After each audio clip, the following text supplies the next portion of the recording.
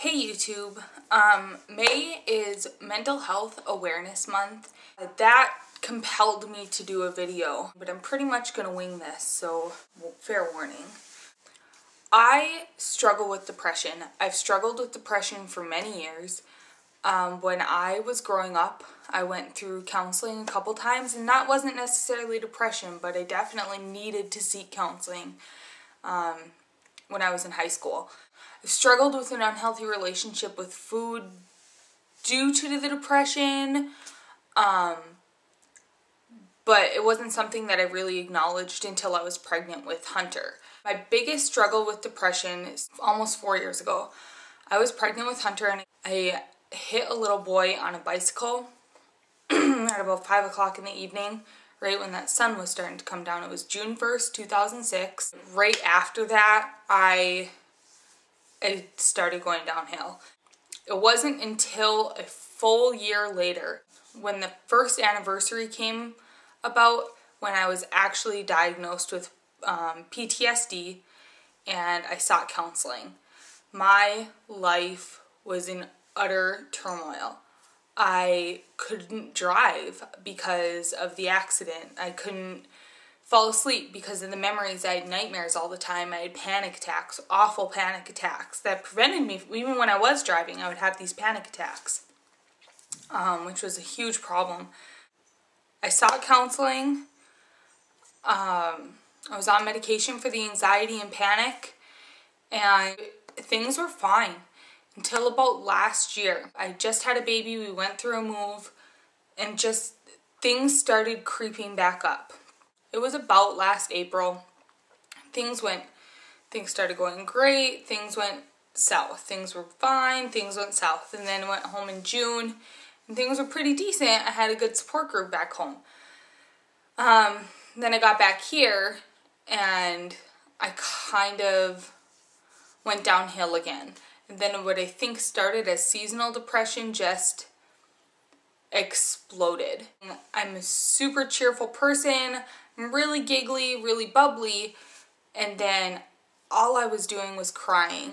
All I could feel was just heat, just pure, not anger. It was just always this huge buildup. Things just piled on. Everything was compounded. Anytime anything little went wrong, it was a big deal. And I couldn't live like that. I felt it coming on. I remember what it felt like from the first time around, and my life was awful again. My life was good, don't get me wrong. I've got a great life, but that's not how depression works. Depression isn't, oh, your circumstances aren't great, so you have things to be depressed about. Sometimes depression happens. It's not, sometimes it is what it is. I was crying all the time. I felt no control over my thoughts and feelings. I was angry a lot. I'm always having to take care of my kids. I've always got to take care of my husband. I have to take care of my house. And that really built up on me. And it wasn't just it wasn't what you feel normally as a mother. Because I know a lot of people are going to be like, well, everybody feels that way. All moms feel that way. But I'm telling you, it was more than that. Everything sucked. I felt like I couldn't trust anybody. I had no friends. It was just a really low time in my life. So what finally ended up happening is one day I slammed a door. I got really angry and I slammed a door and the glass door shattered. And do not call me a bad mother. Don't sit and do, oh, Teresa, I can't believe you did that. Because it was a bad time in my life and I'm not proud of that. But that was the turning point. I had my friend take my kids and I called the doctor. Immediately I called the doctor that day and I got myself in and he was just like, this is absolutely depression.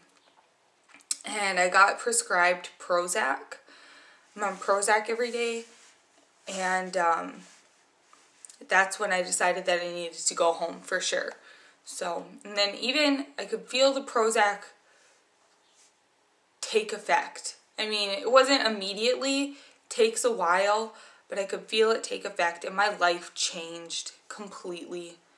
I am a 100% different person. I look with so much more clarity on things now. It's going to be a lifetime struggle for me, and I realize that. But part of my recovery was to go home. Part of my healing was to go home and get that help from family. And it wasn't what I needed. I mean, in one sense, it was what I needed. I needed the support. I needed the help with the kids. But there's a lot going on back home that prevented it from being what I needed at the same time. So, I mean, there's a lot still unfixed. I came home. I thought things were great. And the doctor, before I had left, said, you know, when the 3 months is up, you can wean yourself off of it if you feel like things are going well. Well, that was a mistake.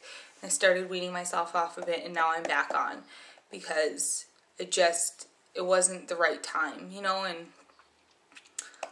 now I've had panic attacks since I've been on it. So I got some more Xanax to help with that. The psychologist I'm seeing is evaluating me to figure out what the best course of treatment is. What I'm doing right now is a short-term thing, only to set me up for a long-term over the next year or so. Depression doesn't mean I'm stupid. It doesn't mean I'm a bad person. It doesn't mean I'm a bad mom. It doesn't make me a weirdo. I'm not weak. It doesn't mean that I don't know how to, like, handle my life. And I'm not like every other person with depression. We're not all created equal, and there's different levels of it. It's a disease. It is treatable, and unfortunately people do judge you on it. There's a horrible stigma to it. If you knew 4 months ago or whatever, you would have been like, oh, I'm not watching the crazy person. So it's part of my life. It's part of who I am, and I struggle with it. But this is just my story. Not every person's depression was kicked off by some sort of trauma. Not every person's depression is kicked off by family problems or abuse or anything. Everybody's different. As a friend, it's your responsibility to recognize it as well. You need to talk to people. You need to be honest. If they need support aside from friends, you need to be willing to help them find that, because it's not easy to talk about, and it's not easy to acknowledge. So you need to be, as a friend, you need to be willing to say something. And I've got family who's, you know, willing to tell me, willing to be honest with me, and that's good. So yeah, that's my story. I don't know. I felt compelled to do it. I wasn't to have people take pity on me. It wasn't anything. It was just to kind of be aware, and maybe as my subscribers or viewers now, maybe you got to know me just a little bit more, you know. So anyway, any questions, I'm willing to take them. I'm willing to answer. I'm willing to start a dialogue on this. So just let me know, and I will talk to you all very soon again. Bye!